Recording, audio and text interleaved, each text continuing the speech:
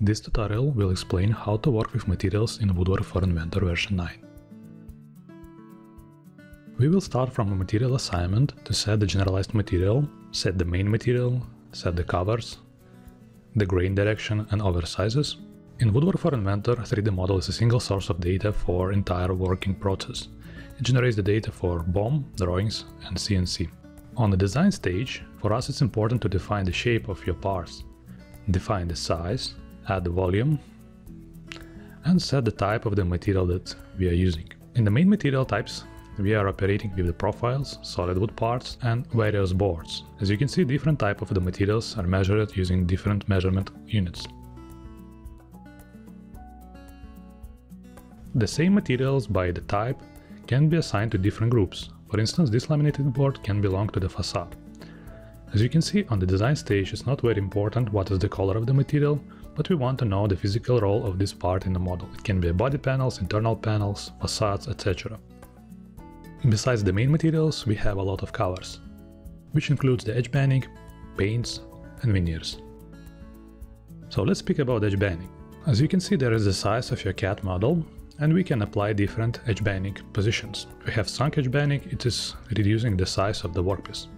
And vice versa, if we have edge banding on the top, then the final size of your part is bigger than the CAD model. The next important step is the grain direction adjustments, because it affects the size of the workpiece. As you can see, by default the grain direction goes along longest edge of your model. As you can see, there is the size of the part and the workpiece. But if you change the grain rotation by 45 degrees angle, as you can see, the workpiece becomes way bigger. If you rotate it even more by 90 degrees angle, then as you can see, the part size and the workpiece size swaps the places. It happens because we need to place the workpiece on a bigger nesting worksheet. Once we define the grain direction, it's time to set an oversize. The oversize shows you how big the workpiece would be.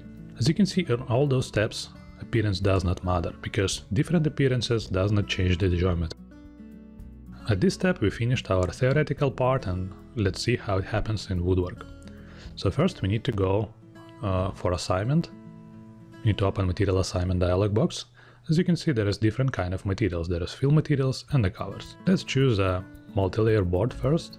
It's important to notice that multi-layer board is defined in advance. You don't need to define each layer separately. You can just say, okay, have a multi-layer board which contains 4 layers, 2 veneers and 2 MDFs in between, and then you can define your model shape in a final state. Just one single thick board. Now we need to assign some laminated boards. Laminated boards have different core material and a covers, so we can use a filter to find the right one for us.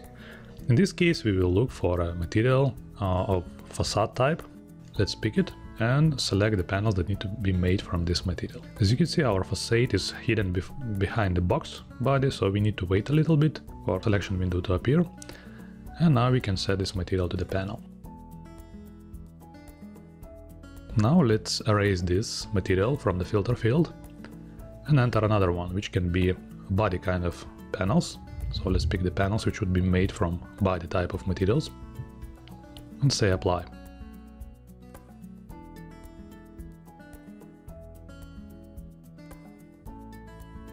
As you can see, the grain direction goes along the longest edge of each individual part.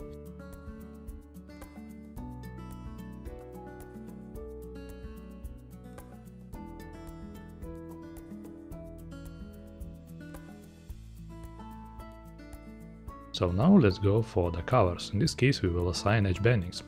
Bandings are grouped in a similar manner, so let's pick the right for our purposes, which would be a facade kind of edge banding. Choose the thickness and set the position of the edge banding, which in this case will be synced. We can say that we want to collect tangentially connected surfaces automatically. As you can see, when you pick one of the faces, it collects all tangentially connected surfaces. Now we can apply this edge banding on top of this edge.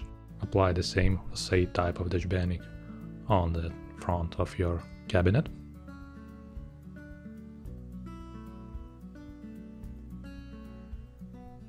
Now let's choose another kind of edge banding for the body panels, which would be body 01. Now choose the edges. On those edges, edge banding will be sunk. Okay. And now change the position, but keep the same edge banding to collect remaining faces. On this side panel, all edge bandings will be on the top. Now we can use a highlight tool to see what is the position and thickness of the edge banding. Red color means that there is thick 2 mils edge banding all around, and the indicator shows in what direction it goes. If you want to change the direction, it's just enough to click on this cone arrow. Okay, we can close this window now. And it's time to set grain direction. In our case, we don't apply any covers like veneers, etc., so we will stay with the fill grain. Pick the reference edge and apply the changes. Let's make the grain direction vertical on both side panels.